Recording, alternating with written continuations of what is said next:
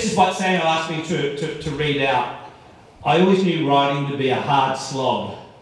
Living in a wheelchair and with paralysis, I just added metal to my character. Poetry is a facet of creativity that exists everywhere. If I have barriers, then there are more walls to write upon. My ghost stories are now featured in Overland, Westerly, the Griffith Review and the Chicago Review. The fiction I submitted 20 years ago was typically bad. That's why I switched to poetry. I just needed to grow. Regards, Samuel Watson. Notes on Being Disabled, conceived and read by Samuel Watson.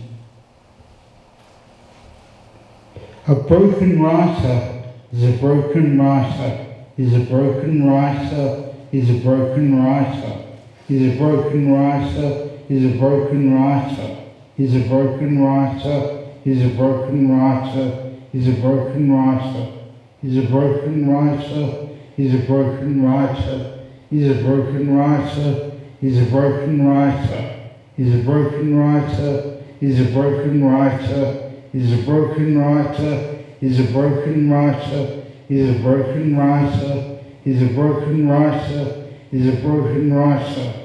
A broken writer is a poet.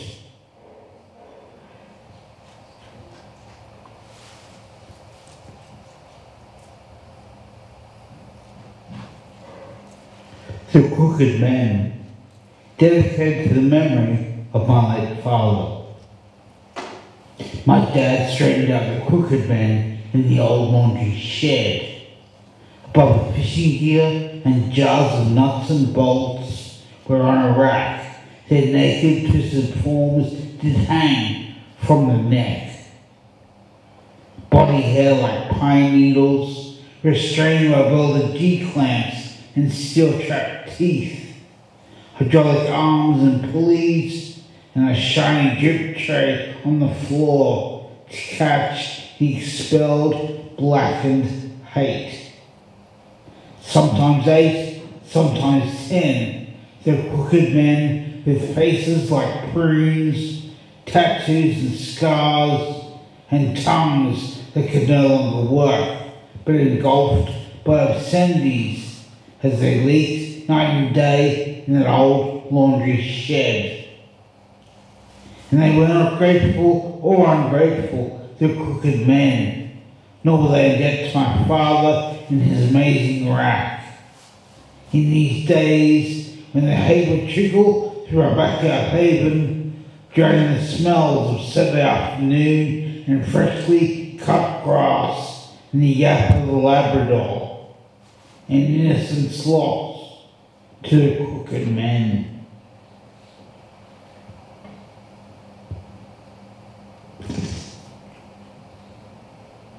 A one-ended boomerang. A quote from Leonardo da Vinci. For once you have tasted flight, you will walk the earth with your eyes turned skywards. For there you have been, and there you will long to return. A one-ended boomerang. An hourglass constricted. The whore inside of me was watching the clock, monitoring the time, this wasted time to get off, get going, lunar cycle gauge of tide and meridian. How I can hear the sand slip downward in my body clock. I need to be here, could be there, and not long ago the only place you wanted to be was by my side. Maybe. I am a pencil that cannot sharpen, ink that slides off paper. Outside of our time, I am lost, a one-ended boomerang.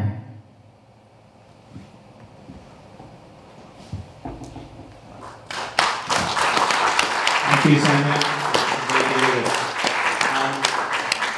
There now is our panel, The Last Poets, to close down the day. I'm glad you got to hear a little bit of Samuel's work. He's a great and powerful writer, and he worked hard to do those pieces for us.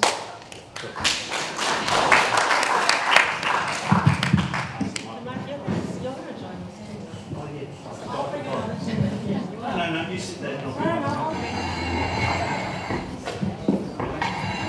This is kind of the munchkin chair. Yeah. Lovely. Yeah.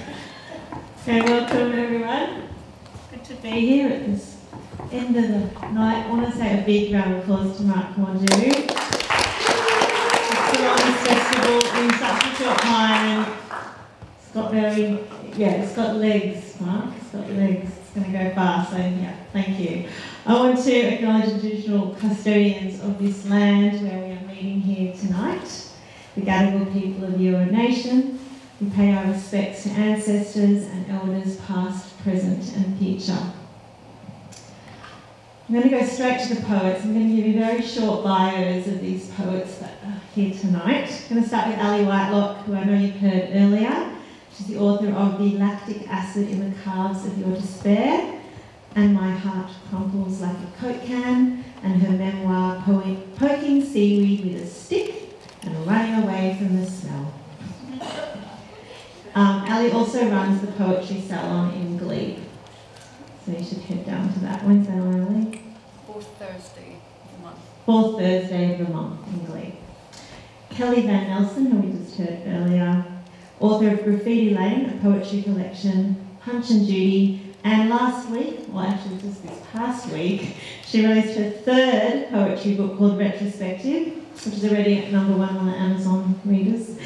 And Kelly's also my co-pilot for our poetry podcast, Wordsmith, which we're going to have our second season of soon. Mark Mordue. Do you need a bio read, Mark? We know Mark.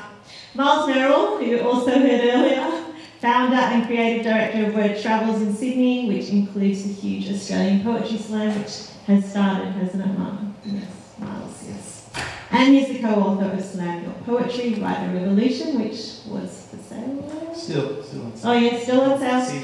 Okay, and finally, Tug Dumbly has released 2 spoken word CDs, Jump Culture Lullabies and Idiom Savant.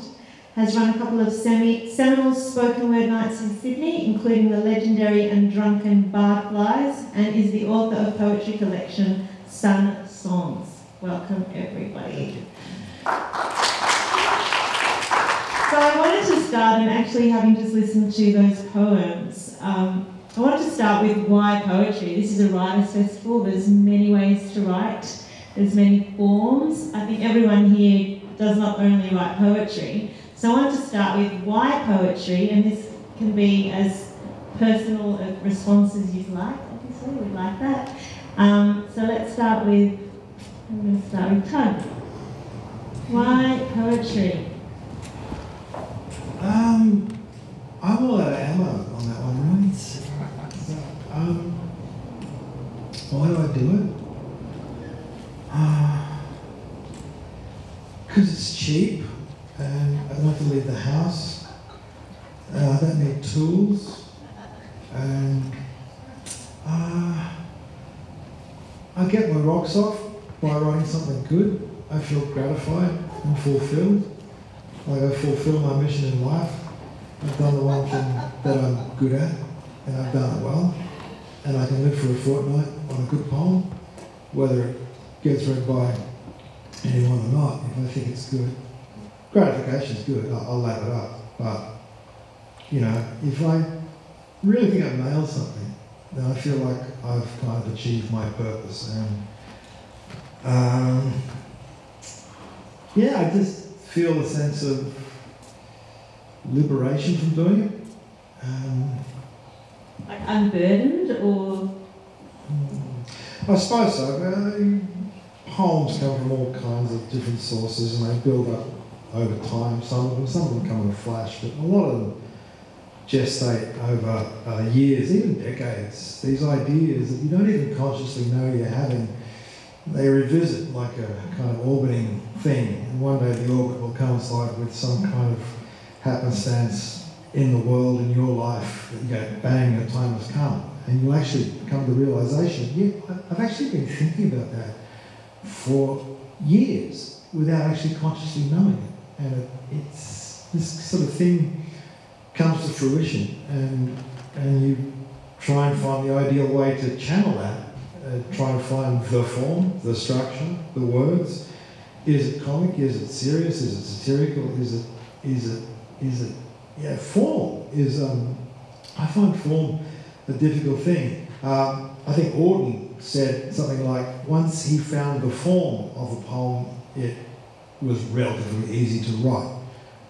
Not easy, but relatively easy, because you can have a mass of words, this great swirling chunk of things. You know, well, what is it? Is it free verse? Does it need to be constrained? Does it rhyme? You got to play with it and find its form. And I think once you get a structure and a form, that helps kind of nail the custard down. But it does have to be a poem. It doesn't have to be. I have been frustrated with labels all my life. I suppose a lot of what I write is poetry, but it could be seen to be prose or poetic prose or comic squibs or paragraphs or, you know, it's like snippets of short story that sometimes, I guess, often have a compression to the language. So unlike a prose writer, a short story writer, a novelist, who, if they're trained in that trade, it will just, you know, sweep across the page. I think if you're writing in a shorter form, even in prose, then you tend to really compact and focus and make every word kind of count and do some driving and do some work. So you can write prose, but can have a very compact, intense, poetic form. And some of what I write, I think, is in that category. Microfiction. Well, no, fuck that. No. Categories. Yeah, probably. Micro's too small, so it's not macro, it's not micro. Okay? You write songs as well. I write songs as well. Facebook dogger reels, your speciality, isn't it? No, doggerel. You're a musician as well. Yeah. Come on, what else am I? But someone else should speak. Yeah, Miles has got something to say. Oh, I was sort of feeling like we should just have a big circle rather than the audience there on the stage here, considering the number of people and the interaction that occurs. Like a campfire. Yeah, exactly, a little campfire. Well, I mean, I was just thinking about, you know, the external labeling of writing as a particular this or that. I mean, I just enjoy the dual process of dipping into my subconscious through the stream of consciousness. I guess experience with writing and finding things out about myself that I didn't know were there, or you know, discovering thoughts or opinions or ideas. But then the other process of carving, you know, so once you've got the raw clay, the vomit that you kind of just gone for however long about your grandfather playing guitar or whatever it is, then it's the actual whittling away of all the unnecessary stuff, because that to me becomes the artwork, you know, because I think that you can just give a notebook and a pen to anybody and say, I'm going to put on an instrumental track and you're just going to write, and anybody can just vomit onto the page. But it's actually having the courage to go and clean up the vomit, find the chunks that are still edible, and then remold Man, those. you're working this vomit on. Remold those and feed those to other people. We call it poetry, and, you know, put a bit of sugar on it. A bit of craft. Craft, yeah, exactly. Craft, yes. But it's also, you know, it's espresso shot versus weak, you know, yeah, an espresso. You know, and I don't know, that for me, that poetry is also immediate. You're not waiting years and years before you have a product, and you can also take direct relationships with your audience. Whereas with a novel, you really have to like let them read it for however long it takes, and then get some feedback from them. But you know, with a poem, you can actually just be in any group of people and say it, and the result and the interaction and the delivery is all embedded within the art form. Whereas you just don't get that with long-form journalism or any other way that doesn't have direct interaction with your audience. So. Do you want to weigh in on that, Kelly? Yeah, I probably have a couple of reasons for writing and for writing poetry specifically. The first is it was a way to deal with stress and personal trauma, and it just happened. So there wasn't a strategy or a plan or any grand sort of outcome that I was looking for. I was just writing because that was what was happening.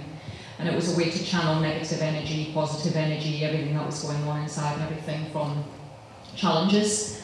So that's always been there from being a child, and it's gone from writing on a page to the spoken word to typing it on my phone to creating movies with it to finding all these different sort of ways of fusing art, but ultimately it's still about writing to deal with personal things going on. My second reason is more around creating impact, and you touched upon it a little bit about the connection with audience, but I have this desire, like a burning passion, to create impact with poetry, to get a message across, or something that I'm deeply passionate about, or something that I really want to drive change around, whether it's anti-bullying strategies, whether it's raising domestic violence awareness, whether it's helping youths in an underprivileged area to understand that there are different pathways they can take, and that's okay. And poetry has this beautiful way of being accessible and creating very quick attention, especially with youths. I do a lot of work with underprivileged youths, and it's just a different way for them to listen in little bursts of information. It is quite creative, and your brain goes to a different place. So I purposely now use it to create this ripple effect on a message or something that I really want to drive major change around. So it's quite intentional now, I guess. Maybe this one's working. Is that working? Yeah. Why poetry? I was one of those people who spent my whole life saying, I hate poetry, I didn't understand it, it wasn't written for me, and I didn't get it in school at all. And so for most of my adult life I was that person. I hate poetry, and my eyes would glaze over, and then one day, inexplicably, in a bookshop in the Blue Mountains, I stumbled on a second-hand book called 8 American Poets. And it's I think it's the first poetry collection I'd looked at since I'd been in school. And it absolutely blew my mind wide open. There was a poem in there by John Berryman called Life, Friends, is Boring, You Must Not Say So. I mean, it just still gives me goosebumps to this day that you could write that your life was boring, and all of those topics were, pretty much everything I was feeling, I guess, at the time. So that collection was full of, there were 8 of them, confessional poets, as they were referred to, Anne Sexton, Elizabeth Bishop and Robert Lowell. And I was absolutely in heaven. But I was a prose writer at the time, and I published a memoir. And after reading some of that poetry, I just started to write short things, but I didn't, because I'd spent so many years saying how much I hated poetry, I didn't feel I could then sort of, claim to be a poet. So I was writing short things. But what I loved about writing these short things was that they were you could get to the emotion of the story very, very quickly. So you didn't need a beginning, a middle and an end. A poem could be a moment within an experience, and that might be the moment that you're sitting at your father's bedside as he dies, for example. You don't need the whole story. We can just talk about the raw emotion of a single moment. So I just started writing short things, and I guess I realised that they were actually classified as poems, whatever that may be. And I don't really want to write anything else, so I've been doing that for 4 or 5 years. And yeah, that's what I do, that's what I love to do. Thanks, Ali. Mark, did you want to add anything? Maybe I could. Yeah, I'm just really interested because each person you hear, oh yeah, that's true, oh no, that's right. And all those different kind of facets sort of come into it. I think I relate poetry a lot to journalism as well as to music. and they've been my own sort of lifetime background interests. And in a way, I can kind of see when I was a kid listening to like Elton John and Bernie Taupin records and T-Rex's Electric Warrior and David Bowie and all these people, and then by the time I was at uni, in a bit more of a developed way, Gil Scott-Heron and John Cooper Clarke and people like that. But just right through growing up, like there's always this sort of sense, almost to put down around poetry that it was pretentious or that it was dead. But in actual fact, we've never lived in such a poetry-saturated time. You know, like if you want to use the obvious example, like Bob Dylan or people like Leonard Cohen or Bowie, I mentioned, or Lou Reed. Like the lyricists bring the people into the hip hop or Addi in, or put him on the board. But anyway, what I'm saying is, you know, that all these people are there communicating to us and richly a part of their lives with their music, of course, but their lyrics as well. You know, like Lust for Life, or you know, whatever it may be. So many things. We'll be doing one of those albums soon. I was going to say YouTube, but I mean, to add YouTube as well for young people, to have like button poetry, millions and millions of people watching poets on videos, you know, is quite phenomenal. Because even that's really interesting, because this conversation around shrinking attention spans, whilst a side of that is true, I watched my 13 and, well, he would have been 16 then, year-old sons sit down and watch a show like No Jumper, which is an hour and 15 minutes of, you know, 2, 3, 4 guys in the hip-hop community, quite underground, others very major or who become major, and they are doing nothing but sitting around at a crap-ass wooden table with crap-ass microphones nailed to the ground, and all they are doing is sitting there drinking beers, smoking joints, and talking about their music and their lyrics. And they will watch that for an hour to an hour and a half solid. And they won't just watch one either, they'll watch a bunch. It's because they're obsessed with that culture. But I mean, that gets into the whole sort of interconnection between music and words and poetry. So I think it's just been in the atmosphere. And for me, I think that slept inside of me. And then when I went through big changes in my life, I'd always written, but I really began to do it obsessively. And it's almost been like a lifesaver for me, actually, if I'm really honest about it. And just a great way to, like Tug was talking about too, a great way to communicate, to find pleasure and energy. And when I say journalism, it's like inner and outer journalism into what your being is inside yourself. But it's no good having that without the observed world with it, you know. So you kind of want this loop occurring. So you've got the observations as well as the other sort of strange chemical nature of things that are your kind of existential self, you know. So somewhere in all that, poetry is this kind of electrical thing, you know, that allows you to go back into the world. And other people, if they don't understand it, they can feel it, you know. Like that's the thing. So feeling is important too, not just feeling, but you can communicate on not just a rational level, but some sort of sub-rational level that is, you know, if you want to get, it can be quite mystical, I think. Or just hanging out with your friends, a poem allows the whole community to go, we're going down into that deepest part of ourselves, and we're connecting. Because we're all going through difficult moments in our lives at various times, and we don't get the opportunity to kind of acknowledge that collectively often enough.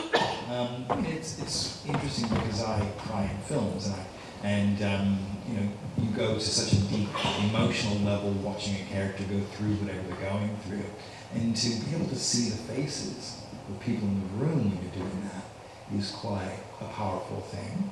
And the other thing that I think about it as well, and particularly for me and people of color, is we are invisible on television, radio, magazines, most media. And so it's almost the opposite of invisibility, because when you do see a character that's a person of color, it is often stereotype, caricature, or somehow derogatory. So you've got the low self-esteem being reinforced as well. So if you don't find opportunities yourself to take the microphone and say, hey, this is the real human being that you might have heard a statistic about, then you continue to just exist in that, you know, ethereal plane of invisibility and derogatory, representations of yourself. And it's quite frustrating. So I found within the spoken word community is people like, oh, I've got a microphone, I've got an audience, people are listening to me, they will know who I am. And so that sense of empowerment that comes with a supportive, safe environment that says, whatever you're going through, we'll be here, we'll listen, and you can cry, we say that that's okay. I feel like that is, you know, it's weird because so many writers go, well, I'm an introvert, so I'm just gonna, you know, take this course of staying in my room. But one day you're gonna publish a book, and if you do that, then your publicist is gonna go, get out there, speak to people. You know, I'm not gonna hold your hand, and then you will have to face your audience. And I don't know, I mean, I think, yeah, that coming together of our depth, our collective depth, is something that we don't get enough of because we don't have campfires anymore. Yeah. Thanks, Miles. Did anyone else want to weigh in on that? I've got another. Tug, are you trying to say something? Yes, Addi. Just in terms of poetry as therapy, my husband made a comment the other night about the very personal things that people post on Facebook, and I said, oh my God, I would never ever post anything personal on Facebook. And then I realised that anytime I share my poems, they're all about deeply, deeply personal things that